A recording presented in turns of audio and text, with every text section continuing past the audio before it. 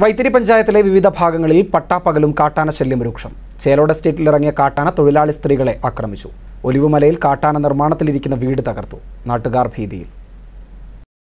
ദിവസങ്ങളായി കാട്ടാന ഭീതിയിലാണ് വൈത്തിരി പഞ്ചായത്തിലെ ചാരിറ്റി, തളിമല, ഒലിവുമല, ചേലോട്, പക്കാളിപ്പള്ളം തുടങ്ങിയ സ്ഥലങ്ങൾ. നാട്ടുകാർ പട്ടാപ്പകൽ പോലും ഭീതിയിലാണ് ഇവിടെ.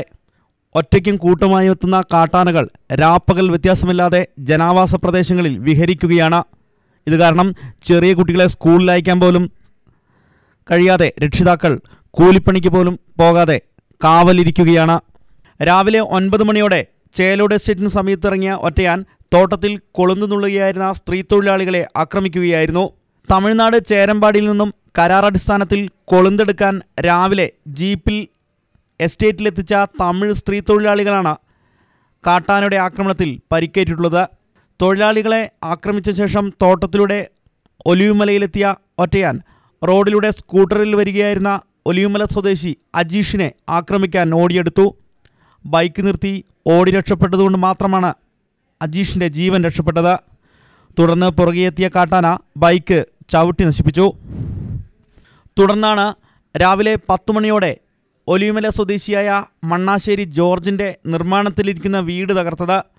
രാവിലെ തൊഴിലാളികൾ വീട് നിർമ്മാണത്തിൽ ഏർപ്പെട്ടുകൊണ്ടിരിക്കുമ്പോഴാണ് കാട്ടാന വീടിൻ്റെ സിറ്റൗട്ടിലെ തൂണ് ഇടിച്ചു തകർത്തത്. തൊഴിലാളികളും വീട്ടുകാരും ഓടിമാറിയതിനാൽ തലനാരിഴയ്ക്കാണ് രക്ഷപ്പെട്ടത്. ഞങ്ങളിവിടെ വീടിൻ്റെ പണി എടുത്തുകൊണ്ട് നിൽക്കുമായിരുന്നു ഇവിടെ. അപ്പോഴാണ് ആന അവിടെ നിന്ന് ഇങ്ങോട്ട് ഓടി വരുന്നത്, ചേലോടുന്ന്. അപ്പോൾ ഞങ്ങൾ ഓടി പെരയ്ക്കകത്ത് കയറി.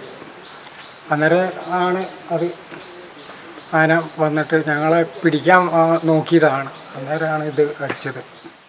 തുടർച്ചയായുള്ള കാട്ടാനാക്രമണത്തിൽ ഭീതിയിലാണ് വൈത്തിരി പഞ്ചായത്തിലെ മേൽപ്പറഞ്ഞ പ്രദേശങ്ങളിലെ നാട്ടുകാർ. അധികൃതർ അടിയന്തരമായി ഇടപെടണമെന്നും പ്രദേശവാസികളുടെ ഭീതിയകറ്റാൻ വേണ്ട കാര്യങ്ങൾ കൈക്കൊള്ളണമെന്നുമാണ് നാട്ടുകാരുടെ ആവശ്യം. DF ഓഫീസിലും മറ്റുള്ള സ്ഥലത്തേക്കൊക്കെ മാർച്ചൊക്കെ നടത്തിയിട്ടാണ് ഇവിടെ ഒരു പെൻസിലിങ് നടത്തിയിട്ടുണ്ടായിരുന്നു. ആ പെൻസിലിങ് വേണ്ട രീതിയിൽ ഫോറസ്റ്റ് അത് സംരക്ഷിക്കാൻ കഴിയാത്ത രീതി ഉണ്ടായിരുന്നു.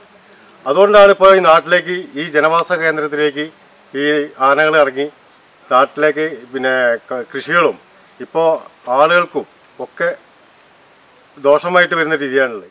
പ്രണവ് പ്രഭാകർ, വയനാട് വിഷൻ, വൈത്തിരി.